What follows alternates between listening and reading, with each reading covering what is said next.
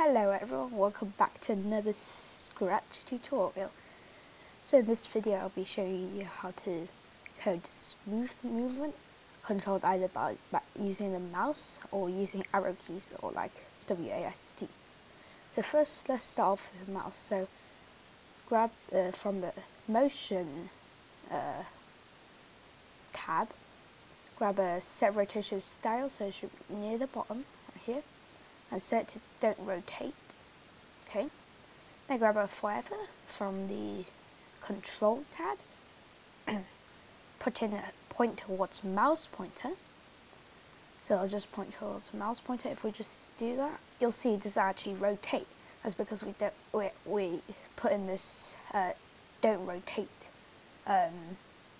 block. So if we just switch it to all around, you'll see now it just points towards the mouse pointer. And I'll just put in move, go to sensing, grab a distance to mouse pointer, and also divide block. And just put distance to mouse pointer divide by 3. Now you can change this number here, but let me just show you what this does. So let's just put this to don't rotate. You might want to do all around, it might fit some games, but I don't think it will. So what we have here, look, as you can see, it's nice and smooth. And if we let's say we change it to 2, it's like less smooth, it's a little faster. And let's say 5, it's just like nice and smooth. So I just want to say the smooth movement won't fit every game, but it'll probably fit most games. So now move on to using arrow keys. First you'll need to make 2 variables, make them X and Y, or whatever you want I guess. And at the start set them to 0. Then forever, if the right, left, up and down arrows pressed, then just, so if the right arrow is pressed, change X by 3. If left arrow is pressed, change X by -3.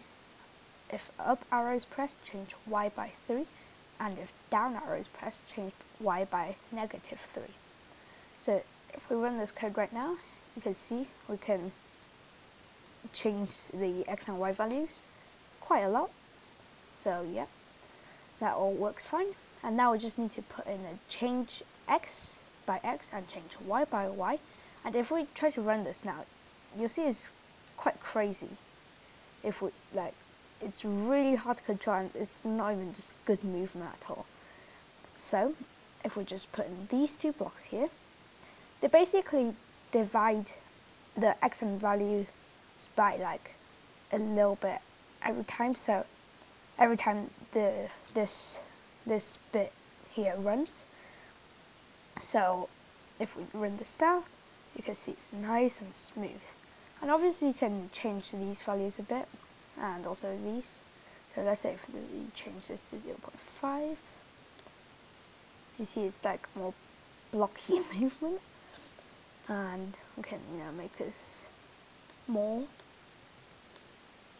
So as you can see, now we got faster but still like blocky. So this one, you want to have it be less than 1, and the closer this is to 1, the more smooth it will be.